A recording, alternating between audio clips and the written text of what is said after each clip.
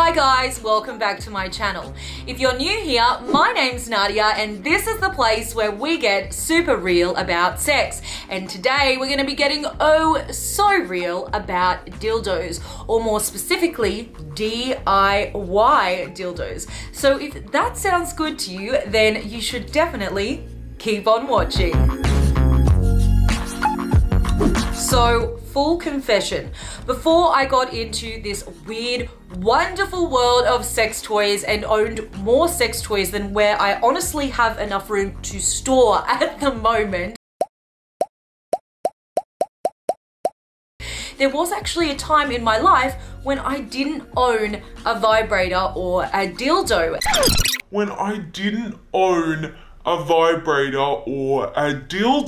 And during that time, I found myself in a position where I was masturbating and wanted something that would feel like a dildo without at the time having access to one.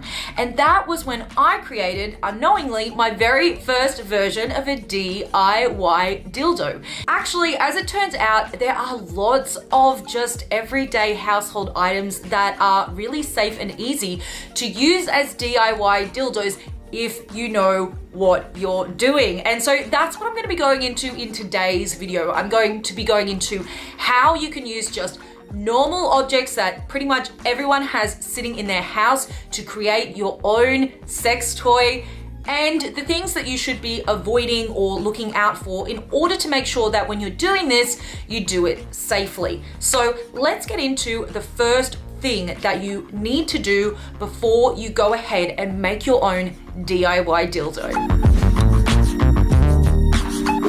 A condom and some lube. These are two non-negotiables that you need to have handy if you want to go ahead and make a DIY dildo. And that's because, first of all, a condom is going to create a safe barrier between you and the object that you're using to make your DIY toy. And that's really important, particularly if it is made out of a material that could be porous or could potentially attract bacteria into it.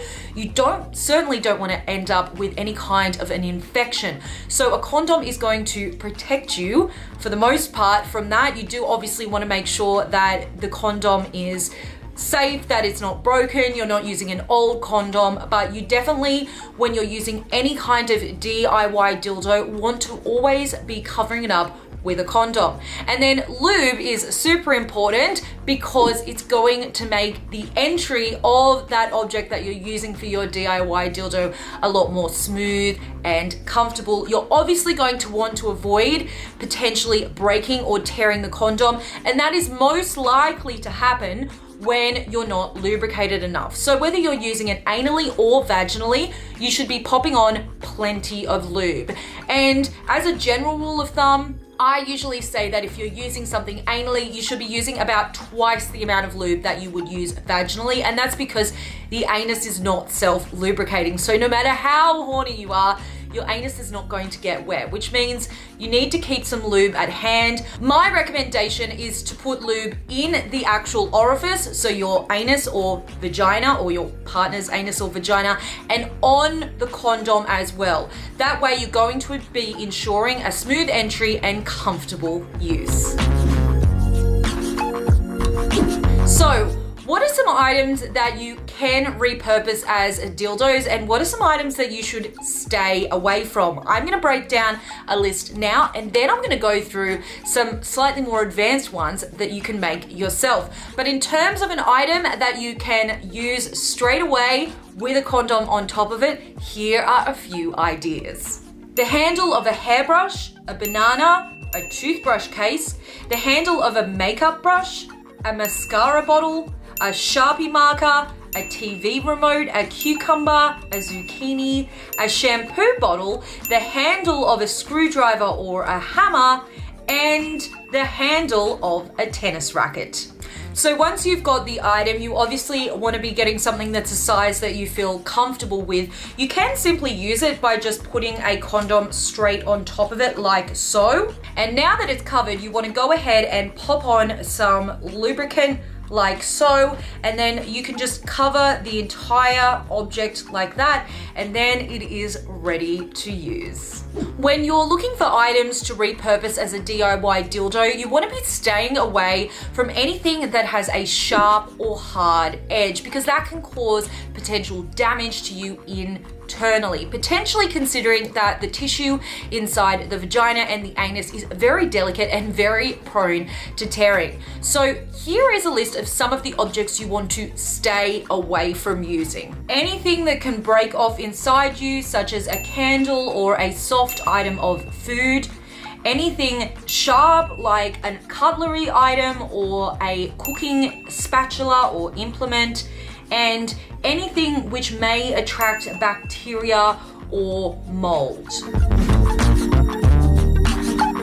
Now, if you want to get really advanced, I'm going to show you how you can actually make a dildo from scratch that's going to be extra comfortable and really look and feel like a real dildo that you could go online and pay serious money for. And it involves some of the objects I mentioned earlier that are safe to use and some additional padding and a condom. So let's go through a few of my personal favorites.